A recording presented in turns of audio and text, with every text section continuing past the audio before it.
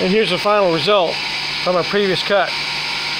Those are 12-inch links, and they are within probably 15 thousandths, and the system's going to get better from there.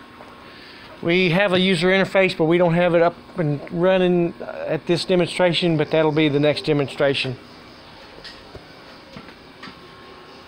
But this is a flying cutoff saw for a roll forming for a screen frame on a window line. So this is exactly the profile that we're cutting.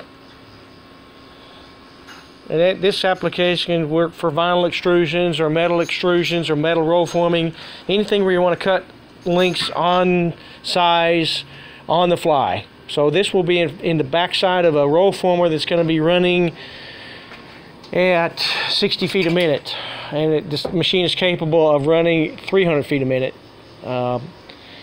Stay tuned for more. That's where we're at right now.